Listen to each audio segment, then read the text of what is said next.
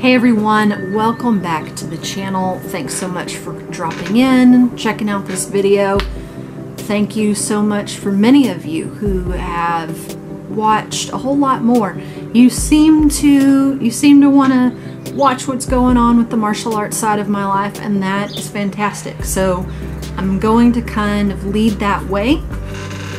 I know I haven't been in front of the camera recently, and that really is because I haven't felt very good in the past 6 months or so. And because of that, I'll summarize really quickly. I went to the doctor because I was tired. I was sleeping a lot through the day. I would drop my son off at school, come home, and sleep from 8 till noon. Something wasn't right. So I went to the doctor, she did blood work, and turns out I was over-medicated on my thyroid medication. I've been taking that for about 6.5 years now, 7 years. So they asked me to stop my thyroid medication, and after about 2 weeks, it was like night and day. I felt so much better. I needed way fewer stimulants, I stopped the pre-workout, energy drinks, coffee, all of that stuff. I just feel good again. And so now I feel like putting a little more effort into my YouTube channel, filming more. I don't feel overwhelmed with editing or just exhausted from sitting in front of the computer. Makes my eyes quite tired looking at a computer screen, but I'm sure we can all relate to that. Anyway, to summarize, this channel is probably going to go a little more to the martial arts side of my life, being an instructor at my dojo. Mine and my husband's dojo. There will still be some other things. Day in the life of a martial arts instructor, how I teach, and things of that nature, how I recover, how I fuel, and we'll get into that. And I will talk a little bit more about how I teach in this video right here. This is very much a teaching rolling session that I had with one of our students, and I will just chat a little bit about that, and let's get into it. Welcome to the voiceover. Something I like to do with my training partners is let them start in a dominant position. One, I like to be able to work my escapes, and two, especially for a less trained person, it gives them the opportunity to kind of maintain a dominant position and figure out what they can do from where they are.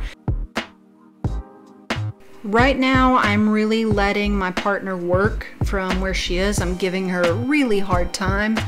As you can see, she's trying to fish for arms, trying to make them go where she wants, but I'm letting her get a little bit of work in and letting her figure things out while giving her a hard time of upsetting her balance, messing with her here and there, and finally kind of get a really sloppy trap and roll, but making her work now to stay safe and get me where she wants.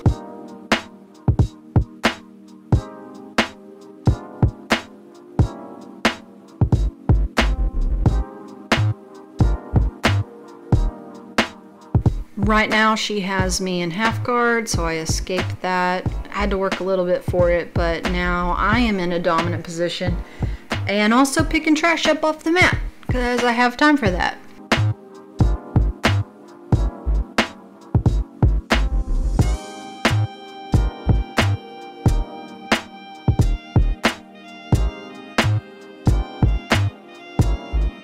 And now I'm just being silly. I'm giving her lots of fuss about my arms and moving them in and out and swimming them around and really just kind of being silly.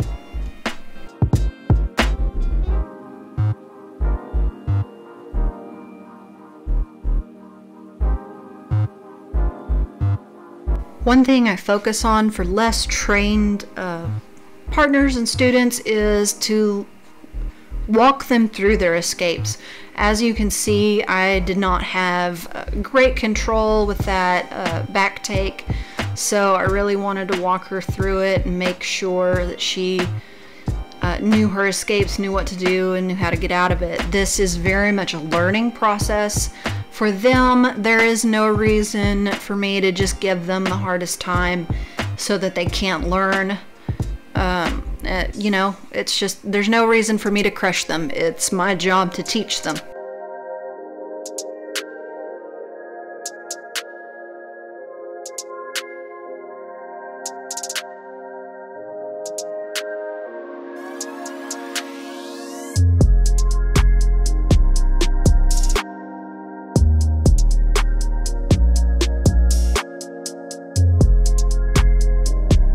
There, she gets it.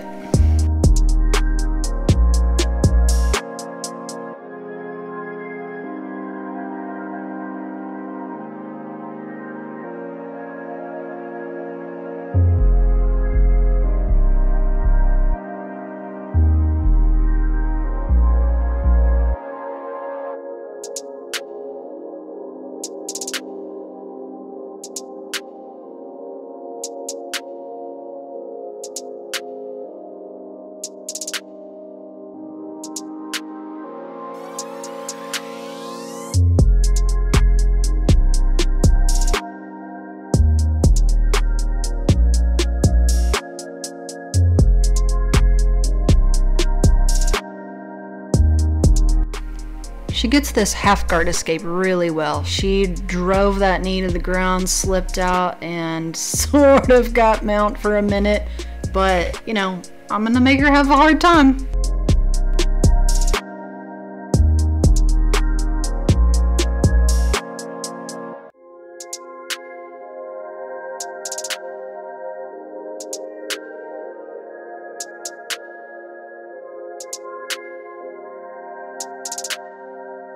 Now I'm walking her through an escape from this position. I'm trying to slip into a keisugatame, but I am showing her that she needs to create distance and she needs to push me away from her and eventually sit up and get that escape right there and switch the position.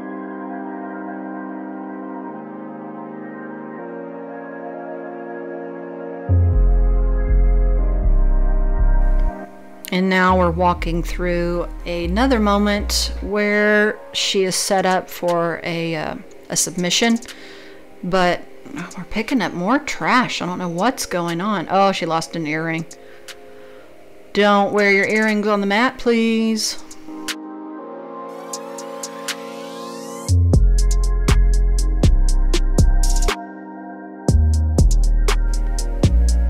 We try to work through this again. What I am trying to teach her is modified mount, that she's got to pass my leg, but she doesn't quite get that until here in just a second, where she does finally pass my leg and gets into what she needs until she slips that foot in between my legs.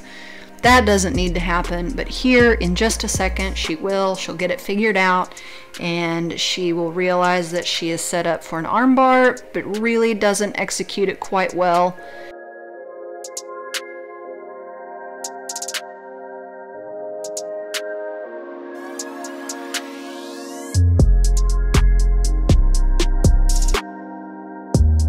Okay, yes, I did just cut a little clip out of there because my shorts were falling down and nobody needs to see that. So I did walk her through another transition so that she could escape my mount attempt, and we are now, here we are.